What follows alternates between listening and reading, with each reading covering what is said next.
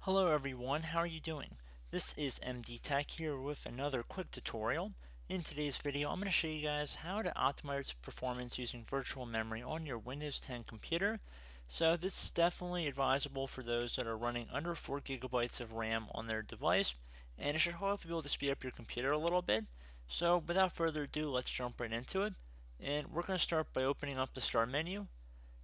You want to type in System. One of the best matches underneath Settings should say System. You want to left click on that.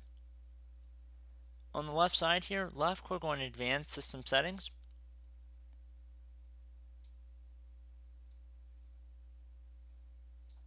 Underneath Performance, Visual Effects, Processor Scheduling, Memory Usage, and Virtual Memory, left click on the Settings button right here. Now you want to left click on the Advanced tab. Underneath Virtual Memory, where it says the paging file is an area on the hard disk that Windows uses as if it were RAM, left click on this Change button right here.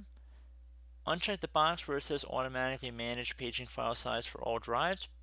Left click inside the Custom Size area right here. For the initial size value, I'd recommend setting it to the recommended value right here, which in my case is 1151 megabytes. And now for the maximum size, I recommend going back into the system window right here. It should tell you how much RAM is installed. So I'm going to open up a calculator here. So keep in mind there is 1024 megabytes in a gigabyte. So 1024, and we have two of them, so that's 2048.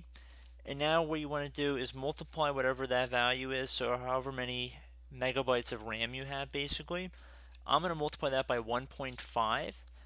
And the 1.5 number is not some specific magical number. Some people go higher, some people go lower, but that seems to be a good number for me. And that happens to come out to 3072 megabytes. So I'm going to go back into the screen right here, and I'm going to type in 3072. Again, this will depend on your case-by-case basis, but just keep that in mind. Once you've done that, click on the Set button by left-clicking one time, and then left-click on OK. You are going to have to restart your computer, which is okay, but just keep clicking on Apply and OK, and then OK again. And I've already said it, but you are going to have to restart your computer, so I recommend closing out of any open programs or applications you still have on your screen at this time, and hopefully your issue has been resolved. So as always, thank you guys for watching this brief tutorial. I do hope I was able to help you out, and I look forward to catching you all in the next tutorial. Goodbye.